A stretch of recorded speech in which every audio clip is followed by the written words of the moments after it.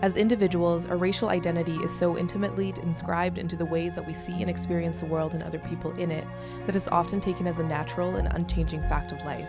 Race is a social construction, meaning that the stigmas and divisions associated with it are born out of political and cultural, rather than purely biological factors.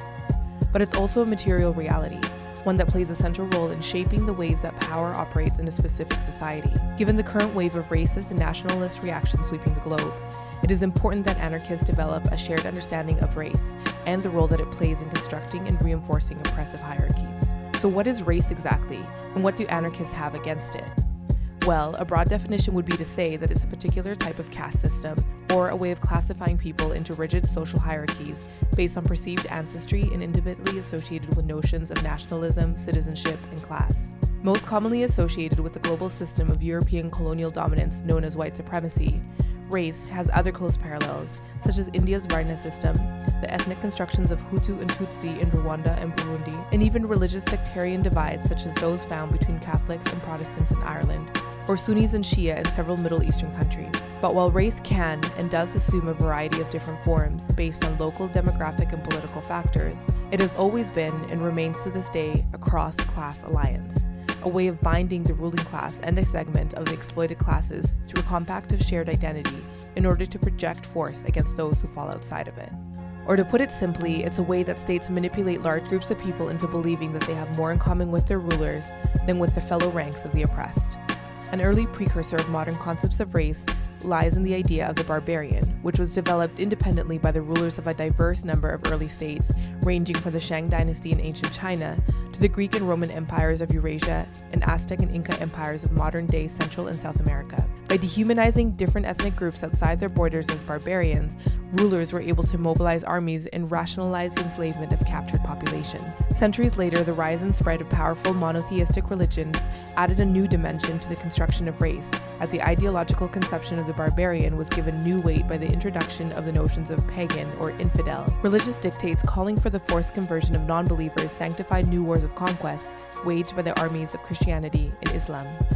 Fearing the expansionary rise of Islam, which by the 11th century had spread deep into the heart of European Christendom, the Catholic Church teamed up with feudal elites to launch the Crusades, a series of holy wars spanning nearly 400 years and planting the seeds of ethnic, national, and sectarian rivalries that continue to this day. In the final years of the reconquest of Spain, the Catholic Church ramped up popular sentiments of anti-Semitism and Christian hysteria by launching the Spanish Inquisition,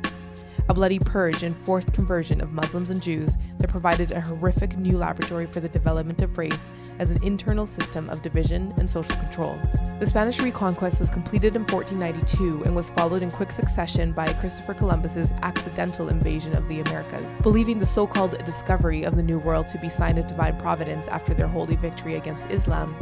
Spain launched the colonization of the Americas with a brutal religious fervor, waging a genocidal campaign of extermination against the continent's original inhabitants, alongside mass forced conversions carried out by Jesuit and Franciscan priests. In the decades that followed, Spain was joined in its pillage of the Americas by Portuguese, Dutch, and French colonialists. They were soon faced with a labor shortage, however, after working many indigenous slaves to death and killing millions of others through diseases like smallpox. So beginning in the early 16th century, Portuguese merchants established the transatlantic slave trade, a grotesque process of racial dehumanization whereby millions of people were kidnapped from West Africa and shipped across the ocean to slave trading posts in the Caribbean and Portuguese plantations in Brazil. Britain joined the fray in 1607 and quickly set to work expanding the transatlantic slave trade, establishing the vast southern plantation system and kickstarting a process of unprecedented mass European migration. Within Britain's 13 American colonies, a new pact of racial supremacy was forged between settlers of mixed European descent, based on their shared experiences of killing natives and subjugating Africans. This new system,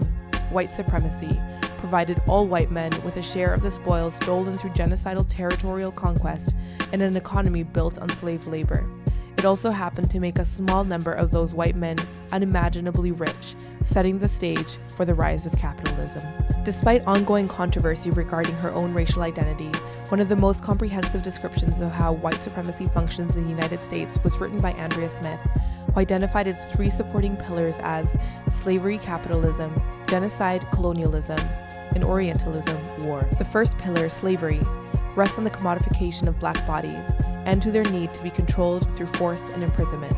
The second pillar, genocide, rests on the need for indigenous nations to disappear or assimilate into settler society in order to justify white people's claims to the lands that they currently occupy. The final pillar, Orientalism, based on earlier conceptions of the barbarian, conjures up the image of outside forces seeking to infiltrate and destroy society, whether they take the form of Islamic terrorists, hostile foreign states, or simply the specter of illegal immigrants in general. Over the centuries, these three racial archetypes have been deeply ingrained in the white psyche. And so when Black people cry out that their lives matter, Indigenous people assert claims to the traditional lands and culture,